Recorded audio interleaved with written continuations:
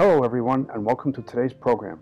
I'm Dr. Jim Daly of Astronomy for Change, your host, and it's my pleasure today to introduce Alberto Caballero. Alberto holds a master's degree and is the host of the Exoplanets YouTube channel, whose focus is habitable exoplanets, extraterrestrial intelligence, and interstellar travel. He is involved with the Habitable Exoplanet Hunting Project, an international consortium of more than 30 observatories looking for nearby potentially habitable exoplanets. The team recently reported on GJ 3470c, the first exoplanet candidate fully discovered by amateur astronomers. Alberto is the author of two recent papers, an approximation to determine the source of the WOW signal, and Solar One, a proposal for the first crewed interstellar spacecraft, with contributions to a major article in Forbes Magazine, Inside the 24/7 Search for Another Habitable Planet Within 100 Light Years of Earth. In his most recent paper, he proposes a crewed interstellar craft, Solar One, a starship that could cruise at 30% the speed of light. Without further ado, it's my pleasure to introduce Alberto Caballero, and welcome to the program, Alberto. Thank you. Thank you very much for having me here. Thank you. Absolutely. For the sake of our viewers, let me just introduce this Alberto Caballero, which in Spanish means gentleman. So you're a gentleman. So Alberto is looking for radio telescope facilities to expand the search for signals of intelligent origin originating from star systems and planets, and he's looking to reach out to as many people as possible who would be willing to work with him in this project. Did you want to? Is that a fair description, Alberto? Or yes, exactly. That's basically what we are doing. Right now we are only two radio observatories. Well, the main reason I decided, first of all, I became interested in astronomy. Then I became interested in this search for extraterrestrial intelligence. And well, first of all, in the extraterrestrial intelligence itself, whether or not we are alone, and that led me to actually say, okay, what if I try to actually, because I don't have a radio observatory, but what if I try to find some people interested in this, actually doing it already, and try to coordinate something like that. And everything started because of I was doing another project. I was coordinating a project called the Habitable Exoplanet Hunting Project. We were more than 30 observatories looking for exoplanets. So I thought, maybe we could do the same for radio astronomy, to search for extraterrestrial. But it's been complicated because there are very few radio astronomy stations compared to amateur radio observatories, optical radio observatories. But the idea is to look for observatories. Where so far only two radio observatories, one in Finland and another one in the USA, in the US. And they are actually observing, we're observing several targets, well, one target at a time, but 24/7. We are observing specific stars 24/7 all the time. wow. So we are gathering all of data. Even if we are only two observatories so far, we are already because the good thing about radio astronomy is that you don't need good skies. You can actually gather data all the time. So the problem that we were facing with optical astronomy, we are not having that problem here. We can observe all the time, most of the time, 24/7. How many stars in your target list right now? Right now we have four. There are many ways of doing this. I decided that this project would be only focused on specific stars. So I chose these stars based on how similar they could be to the sun, for example. Right. Another star has a potential, it has an exoplanet candidate, which could be a potentially habitable exoplanet. And this type of classification. So I chose four interesting stars, and we are observing each of them one week each of them. Okay. So continuously 24/7 one, and then the next week we move to another one, and that's how we are doing it. But only four, yes. Unfortunately, we could have enlisted the help of Arecibo, but that's no longer possible. Yeah, I'm sure you're aware of the tragic Yeah, loss of the Arecibo radio telescope. yeah, yeah, It's yeah, really yeah. so. The the WOW signal, 1977, I believe, is when we first you know, the WOW signal was first received. I was listening. I've been reading and doing some research on the the events surrounding the, the WOW signal, and there's a certain uncertainty as to what part of the sky it's in. And we might just be looking in the wrong part of the sky. Maybe it's in a different part of the sky. There was, you know, this story about the WOW signal, right? There was Yep. a large unsteer, uh, unsteerable radio antenna listening, and it could be. It was two. There were two nodes listening, and we're not sure which node it came from. So the long and short of it is, if we could listen 24/7, like you're doing, then maybe it's broadcasting all the time, but we're just not listening into the right part of the sky. Are you going to?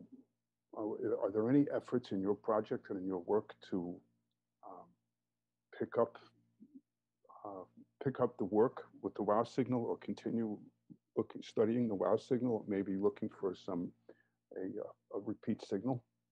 Yeah, in principle, not. In principle, we are focusing on other parts of the sky, based under the idea that the WOW region, the WOW signal region, has been observed a lot by many observatories during the last few years. Right. And actually, well, one of the observatories in our project is observing the WOW signal every day, the WOW Oh, signal region every no. day. Oh, okay.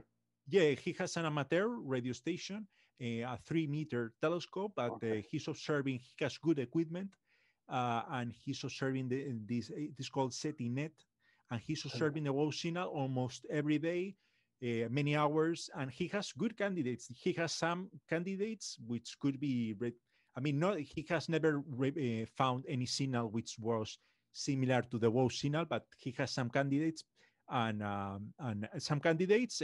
I'm not sure if some, yeah, probably some of them in the hydrogen line, of course. mhm. He's focusing on the hydrogen line. The So, 21 centimeter line of hydrogen. exactly, yes. Yeah, yeah. Well, he's able to receive more frequencies, but one of them is that one. He's focusing on the hydrogen line, not for our project. I mean, for more or less half of the day, he observes the WOW signal region, and the other half he observes. He makes observations for our project, and we are actually the 4 stars I mentioned before. All Mhm. of them are outside the region where the WOW signal was I see. detected, I understand. because yeah, we believe, for example, the SETI Institute with the Allen Telescope Array, which is a Yes. huge array of Yes. telescopes, they have probably scanned and observed in this region quite a lot in many frequencies, and so far they didn't really find the WOW signal being repeated. Mhm. What about enlisting the help of the Square Kilometer Array, which is just coming up? I think they just started observing with it, or it's just coming online now. The Square Kilometer Array in Australia. Yeah, What about yeah, sending? What about what about speaking to them, perhaps?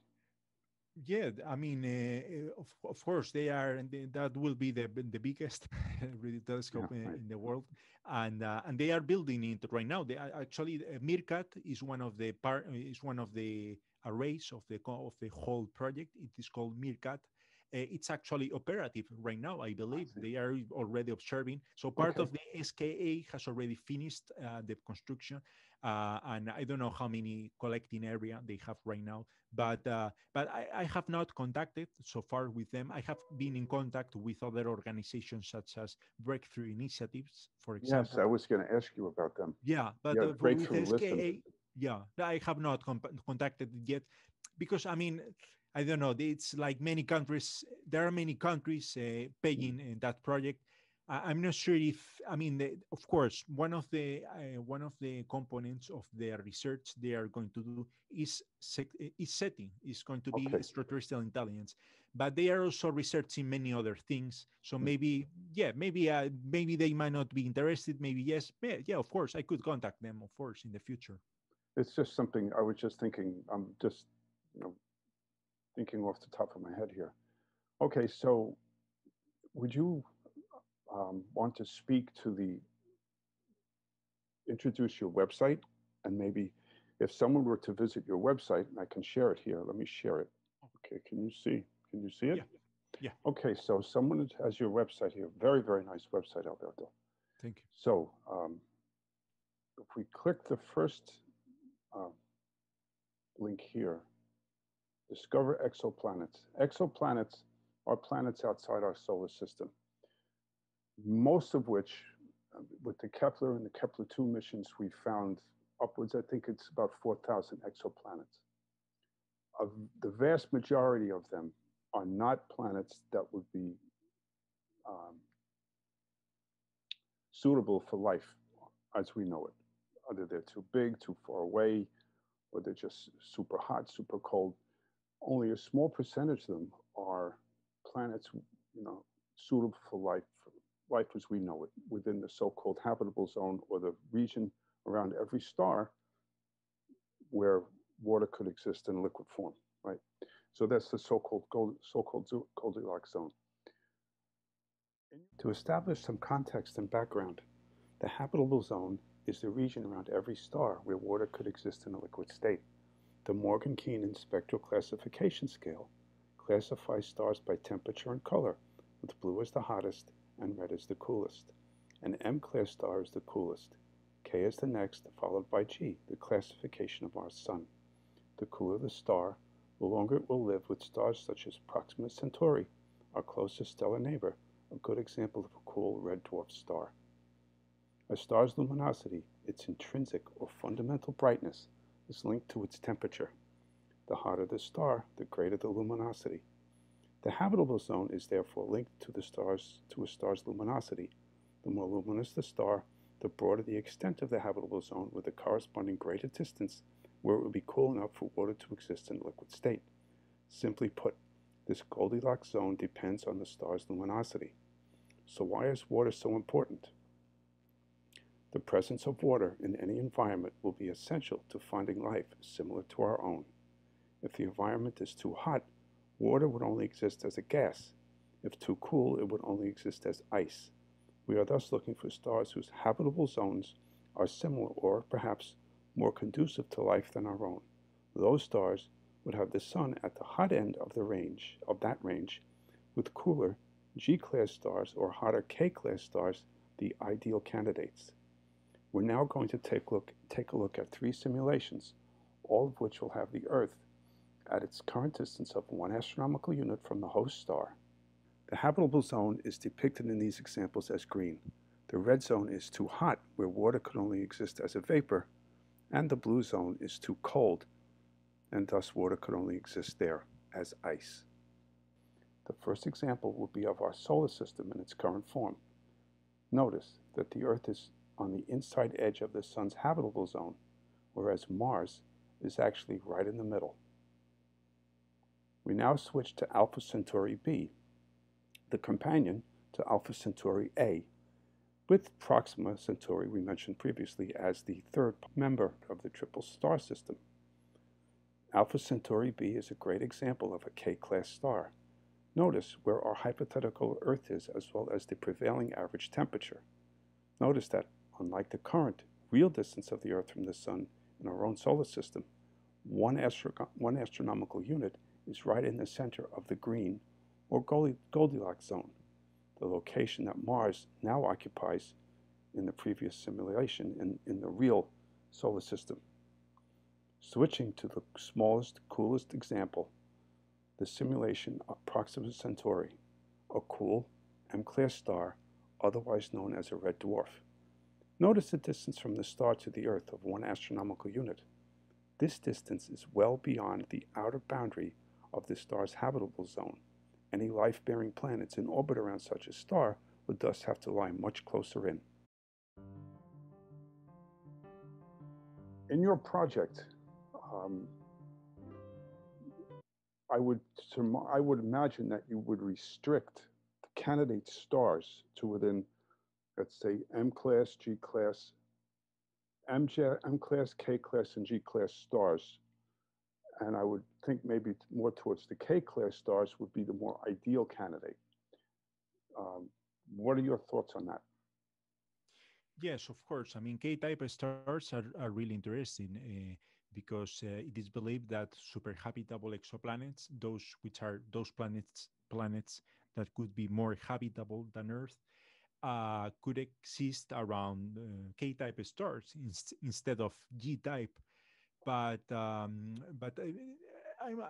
focusing more. We're focusing more on G-type stars. We are Okay, the research we are doing is more focused on stars with similar or in principle similar to the sun.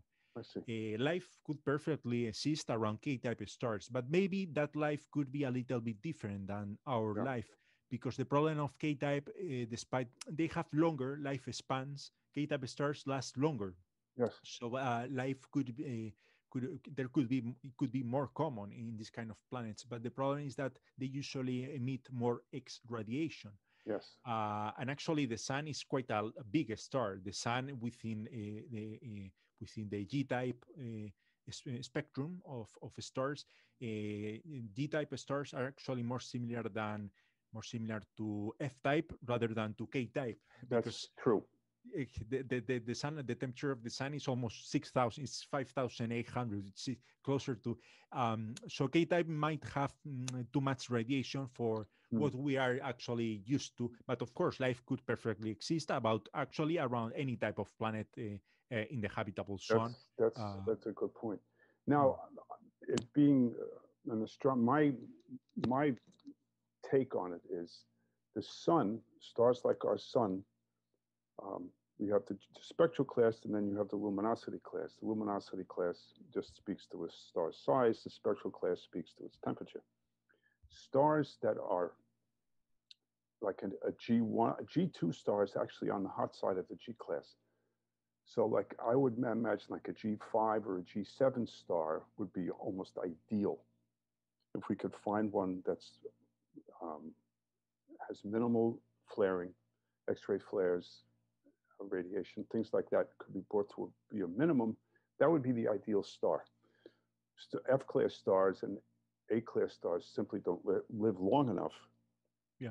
where life could actually evolve, thrive, and do as well as it has here. So, um, in my view, the G2 class star is actually the upper limit, I would Yeah. think. And we're fortunate that the sun is very quiet.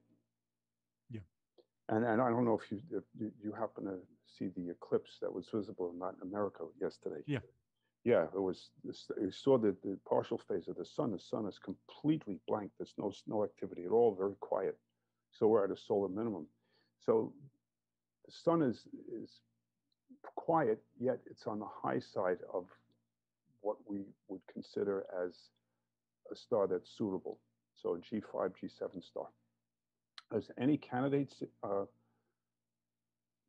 how do you decide, Alberto, what candidate stars to put in your list? That's where I'm going with this. That was the reason for the question. Sure. Do you mean, sorry, for the SETI project? For your, yeah. Let me go back for the SETI project. Yes, Okay. right here. Yeah, exactly. Yes. Yeah, basically, that's true. Well, of course, the Earth is probably not the best planet in the whole universe. We might be better living in another planet instead of the Earth. Uh, but well, we have adapted ourselves to this planet. We are adapted. We have adapted to this gravity that we have. But there are billions of planets, so there might be another planet with the same gravity, with and that could be even better. Because right now here on Earth there are many places which are really it's really difficult to live. Like in Africa, there is no water in many I places. know. In the Antarctic, so there are many places on Earth that for us it's really hard, a harsh environment. So there might be planets, maybe not close to the Earth, but which could be even better, no? Yes, yes. But yeah, what you said, that's true. I mean, there could be another star, the same way that there could be another planet that could be better than the Earth. There could be another star which could be better for us. And Right.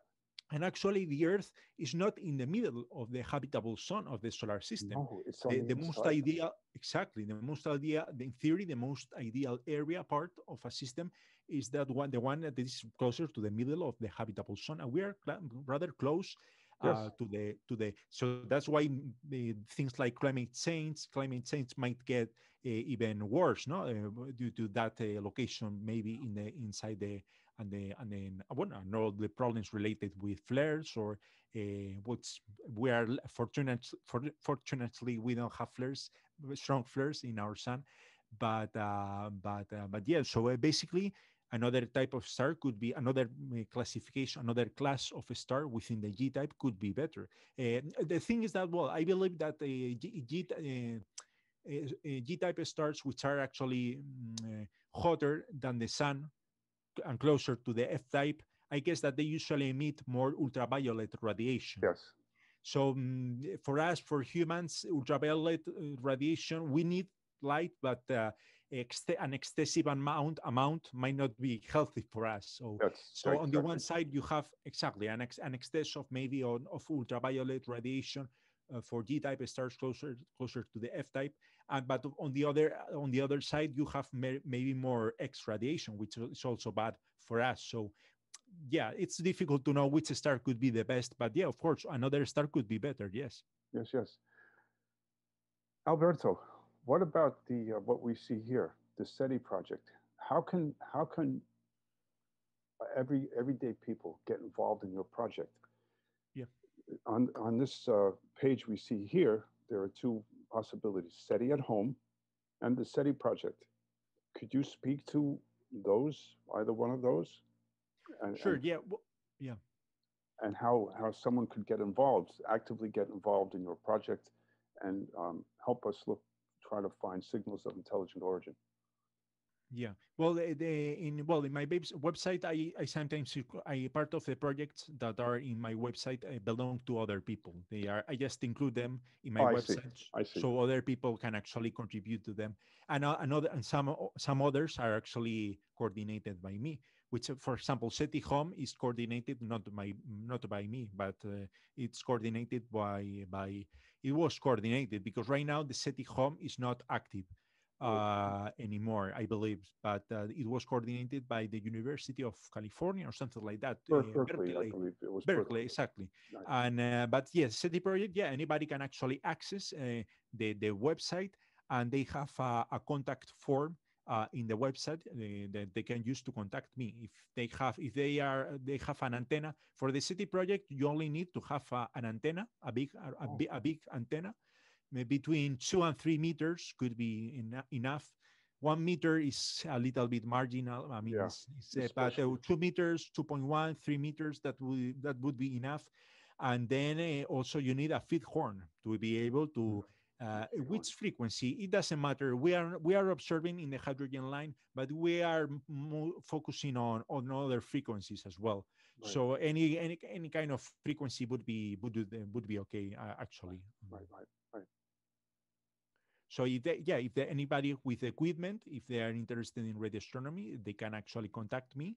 They can tell me their what equipment they have, and what they schedule, what during what times they would be able to observe, and yeah, and they are more than welcome to. Okay, And so then yeah, you have the yeah, there it contact is. Very form good. at the Okay, right. so like that then. That's fine. Yeah. Oh, and these are the target stars. Yeah. Yeah, okay. Yeah. It's So pretty a simple. couple of them are sun-like stars, probably, but the other two, we don't know. One of them is one of them, as I was saying, is it has a potentially habitable exoplanet. One candidate that is really similar to the Earth. Actually, I think Which, it is the fourth star. It's really, really similar. The candidate is really, really similar to the Earth. If it proves to be true, if it is confirmed, it is still a candidate. And the third star, I think, well, one of the others is actually close to the distance. Well, I could say that Claudio Marcone mhm. is an astrophysicist who proposed that the closest civilization could be 1,900 light years away. he made a mathematical study and came to the conclusion that that could be the distance of the closest civilization. So One, one of what, those is, yeah, 1,000, what was it? 1,900 Oh, okay, okay. 1,933 light years away. So one of the stars I chose was based on that. It is the close. It is the star closest to that distance. Okay. And I mean, it could be a good way or a bad way of doing it, but it's just a way I chose to select one of them. And Yep. actually, it's funny because well, I made another a paper about the WOW signal, and the main candidate that I proposed for the WOW signal is actually 1,800 light years away. Mm. And McConnell said that the closest one could be the closest civilization could be 1,900. So they are very similar in distance. Yes, I mean, yes, yes. it could be coincidence, or who knows. So around a one-way, a two-way conversation would take almost 4,000 years. Exactly. Yeah, it would be impossible. It would So be just the knowledge that we're not alone, and this is a civilization on that star, might give us the motivation and the to develop the technology, perhaps in some future time, to be able to go visit. Right now, we know the special theory of relativity prevents us from going at or above the speed of light. So we can do something with general theory, general relativity, warp space, and fly through space-time, much in the way the Starship Enterprise did. Yeah. Which some of the science does have a basis in some of the ideas in that show do have some basis in general relativity, so it's not too far-fetched. But that technology is centuries away. And it would be a multinational effort. It would be a worldwide effort to do this. So we'd have to solve a lot of problems. But with this will, there's a way, there's hope. So my point is that the knowledge that such a civilization exists and that we found evidence, real hard, concrete evidence, that we're not alone and there they are. That would be enough, I think, to change people's hearts and minds. I think it would be a fantastic day for humanity. Yeah. It would be a watershed moment in all of human history if we actually discovered real evidence of another civilization, a technical civilization that has the ability to communicate with us. Yeah. Yeah, certainly. I think it will be the most important day in humanity for humanity, and that would give a boost in terms of funding to other SETI projects for interstellar research, travel research. That would be, I mean, we would actually get probably an interstellar ship this century if we, because there is no investment. There is almost zero investment and funding to research on interstellar travel. NASA barely researches on this, so most of the research is done by non-profit organizations such as, I don't know, Icarus Interstellar, etc. So once we we find that, but even if it's far away, I mean, even if it's far away, that would probably give a boost in funding and to the research very Exactly. Well, they have they're getting ready to launch the James Webb Telescope. I think it used to be March of next year. Now it's October. I think they moved the date out to October. That will also help, since the James Webb Telescope is a largely infrared observatory. A lot of these cooler stars, we're going to look for chemical signatures in atmospheres of exoplanets. That would go a long way in helping us identify real candidates too. Yeah. Maybe as a confirmation, we can find some, organic compounds in the atmosphere, ozone, changes in ozone layers. And I was watching a documentary where the changes in the chemical signature of the planet would indicate life or the activities of life. So there would be one way to confirm that. Yeah. Yeah. That's true. Yeah. course. I So mean, how else how else should people get involved with the project, Alberto? So if we go back here, interstellar, let's solve interstellar problems. We're talking about actually going there. The breakthrough yeah. starshot. Can you describe for our viewers what this breakthrough starshot initiative is? Yeah, Breakthrough Initiatives is basically a nonprofit organization researching on. Well, they started researching on interstellar travel. They started actually with this project, and the Okay. Starshot project, and right now they are also conducting other research, SETI research as well, uh, and um, and basically, no, the Starshot project, which is the main project in of Breakthrough Initiatives, is about sending nanocrafts to Proxima b, which is the closest Yes. potentially habitable exoplanet. The idea would be to send 1,000 miniature spacecrafts, small, really small spacecrafts, with light sails. So its a spacecraft would have a miniature, a small light sail. Well, no, the spacecraft itself is really small, but the light sail is, I think it's 1 meter by 1 meter or something like Yes. that. It's The small. light sail is not that small, of course, but the rest of the components are pretty small. And the idea would be to send them via a laser beam Focus. with exactly with a laser installation, with a laser facility on Earth, Right. on the ground.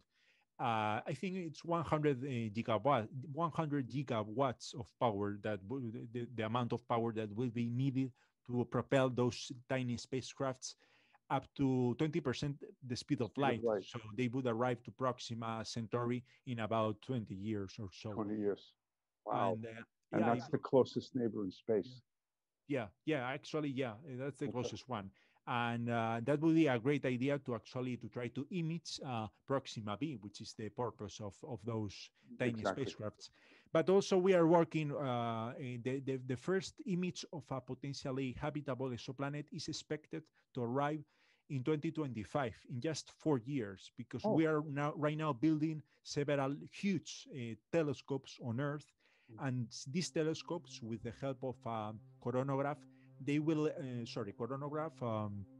coronagraph, yeah, they Spectrum. will be able, exactly, they will be able to directly image exoplanets The giant, nearby. I think the giant Magellan telescope and the the Verity Rubin telescope. I think are Yeah, the two telescopes. yeah, yeah, exactly, yeah. But of course it's not the same, with the spacecraft. If we send a spacecraft there, able to image the planet, the images will be much better, with much better resolution Sure. than actually taking images from here. Even if you use a 30-meter or 40-meter telescope, I the know. images on site there. I mean, I think it's the spacecrafts would fly near the star, near Proxima b, at a distance of 100 astronomical units. I'm not sure, something like that. So not really close, but enough to actually, in theory, be able to 100 image it. AU is pretty good. It's pretty, and they would also be close to Alpha, Alpha A and Alpha B. I don't know when they got there or when they would launch it's a triple star system, so it would depend on where the other stars were, the other two components, Alpha Yeah, A, Alpha B. exactly. Yeah, yeah. In principle, the idea would be to image everything that is there. I mean, you are going to spend many billions of dollars. So the best way is to use it to take advantages as much as possible of. So to try to image as much as you can once you are in the solar system. But I guess that it's difficult to manage the star, because you're going to send the nanocrafts in one direction. You have to be really careful to actually to choose the correct direction, Yes. because otherwise it will go. And once the small spacecraft is outside, it's outside the solar system in the interstellar space, you are not able to actually change the trajectory of the spacecraft. So That's true. it's like they will try their best, but it's limited to the point of not being able to manage the spacecraft in interstellar space. It's once it's on a trajectory, we know Newton's first law. Newton's first law says it's going to stay that way until something changes it. Yeah, pretty much. Now, Solar One is a paper that you wrote. I believe this is it. A proposal for the first crewed interstellar spacecraft. It's a whole paper, Alberto. Could you just give us just a quick rundown on what you propose? Yeah, basically, I propose a combination of several proposals that already existed. I propose a combination between a laser beamed powered propulsion. No, beamed power propulsion, which is the thing that the Starshot project will use, using a laser, pointing a laser into a light sail. And I combine that with electromagnetic propulsion, specifically the pulsar ramjet. So Solar One, which is the name I give to the spacecraft, would use beamed power propulsion for acceleration to accelerate the spacecraft, and it would use electromagnetic propulsion, a pulsar scoop specifically, to decelerate, to stop the spacecraft before reaching destination. So it's kind of a combination between, because the primary, the main challenge, the main disadvantage of the pulsar ramjet is that the pulsar scoop produces a lot of drag during acceleration. So that's why the pulsar ramjet is a good proposal, but that's the main problem of the project, is that the drag that produces the electromagnetic scoop is quite huge, and the acceleration, there is a limit in the speed that the spacecraft can actually have. But with Solar One, we are removing that challenge, disadvantage. We are using for acceleration a totally different method of propulsion, which is beamed power propulsion. And I propose basically to use sunlight. I propose to send several parabolic mirrors close to the sun and use that sunlight to propel the light sail of the spacecraft. Okay. I also talk about using lasers, but the amount of power that you would need is it's going to be really difficult to actually build a laser, a continuous wave laser with such power. So that's why I believe it could be easier to use sunlight instead. Right, or perhaps a fusion reactor could generate. Yeah, actually, a fusion reactor is needed because the problem with the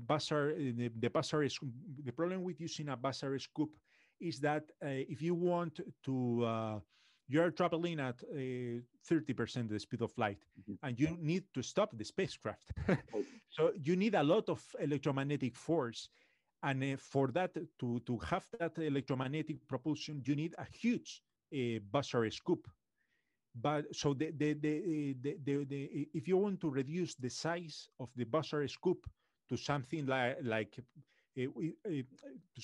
more or less a few meters, because otherwise, if you don't reduce the size of the pulsar scoop, you're going to have a scoop of 40 kilometers or 50 kilometers, which is quite, it's not feasible. I think it's quite difficult to build that.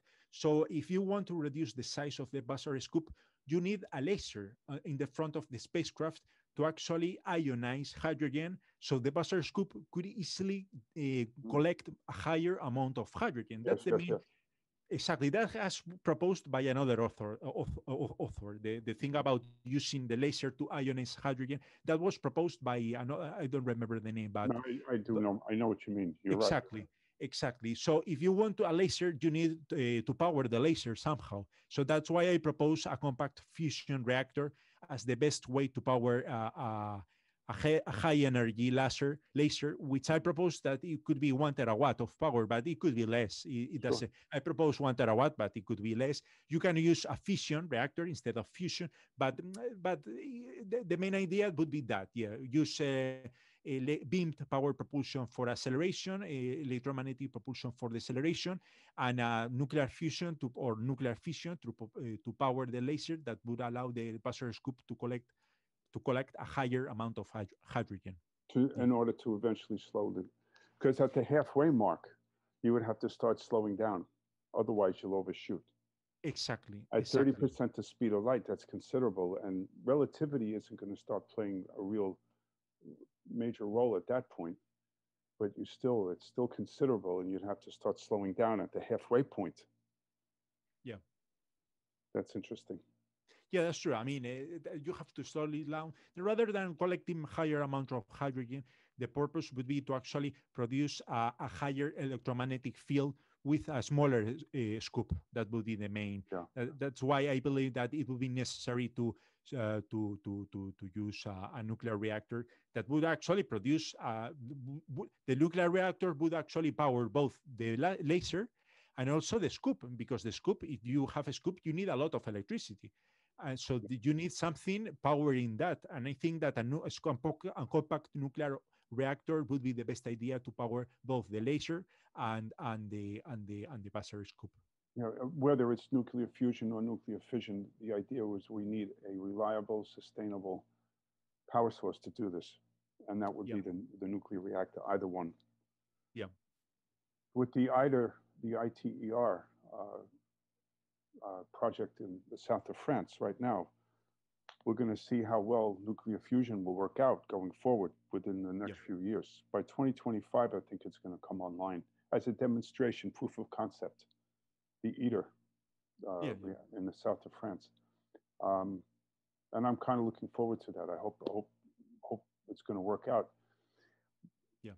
Not to change the subject, but to address the climate change, which is at this point almost an existential threat. The amount of money that was put into, let's say, the money and the resources invested in the Manhattan Project towards the close of World War II to create weapons, we should use that same intent and sense of urgency, pouring money, not pouring money, but use it wisely, but effectively in developing solid nuclear fusion. The same sense of urgency. I understand ITER is a multinational project and there's a lot of countries involved, but so we have a lot of issues that will require technology to address. This is one of them, the solar project. If we find concrete evidence of an intelligent source, the origin of an intelligent signal, but there's a big demand for engineers and scientists, physicists, and people such as yourself to actually, if it does nothing else, Alberto, I would say that this project of yours is raising awareness, putting the idea out there that you don't have to, you can get involved in projects like this. Anybody can, which I think is extraordinarily important. And I'm happy that we're a part of this and that we. Thank you. I mean, that's true. I mean, and actually, nuclear fusion would be a great way, for example, to power the lasers for the Starshot project. You need 100 gigawatts. That's right. But if you have nuclear fusion, you can do it almost instantaneously. Exactly. So it's for us for everything, for interstellar communication, for interstellar travel, and yeah.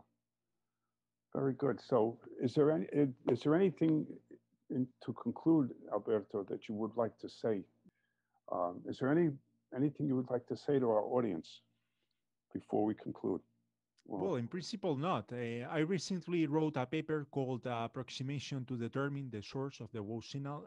They can read more about that in archive. Oh, yeah, exactly that one. Yeah, if they are interested in the Wow Signal, they might find this paper interesting because, I propose some candidates that could be similar to the sun and another way to try to see if we could find the source of the Wow signal if it was actually artificial instead of just a natural event. But basically, if anybody's interested in joining the SETI project, they are more than welcome, and we will continue doing the research several weeks more. The idea was to actually do research on that project 1 month. Each start 1 week, but there have been some delays, so probably we will continue observing next year as well. Okay, very good, very good. Um, Very good. So this one here, this one here, this one here, this. Oh yeah, that's the Yeah. habitable.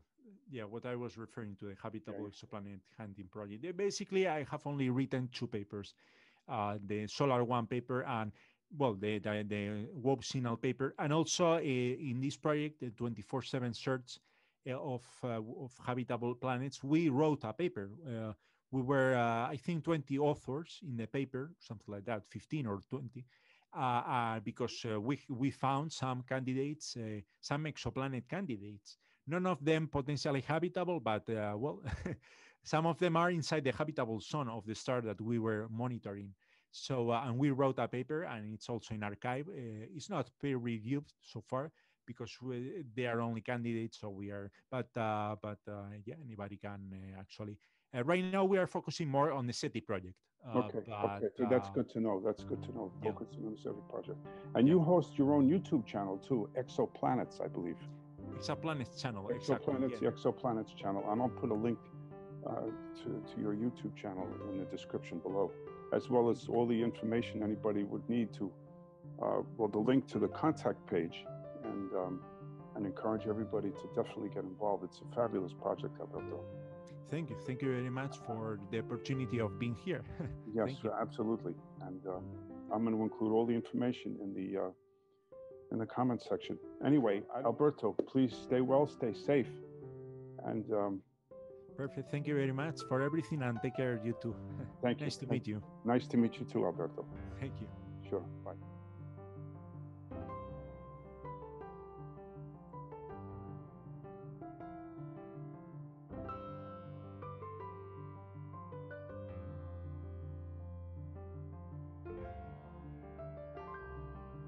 The great philosopher Plato famously said, "Astronomy compels the soul to look upward and leads us from this world to another." Astronomy for Change is a nonprofit organization whose mission is to effect positive change through astronomy and science education. It is our belief that by inspiring and empowering current and future generations to become interested and engaged in astronomy and science, this positive change will be realized. If you found this video helpful and educational, please like, subscribe, and share. Also, why not consider supporting us on Patreon? Head over to our homepage, astronomyforchange.org, click Support Us via PayPal or Patreon, and choose a membership level suitable for you. Every little bit helps us produce the great content and further our mission. Also, why not consider becoming a member? Membership is free at Astronomy for Change.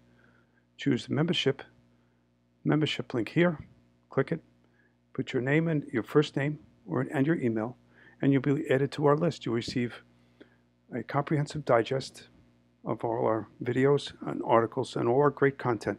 Joining and becoming a patron helps us grow and improve and more fully realize our mission. Thank you. This is Dr. Jim Daly for Astronomy for Change. Until the next video, please stay well and keep looking up.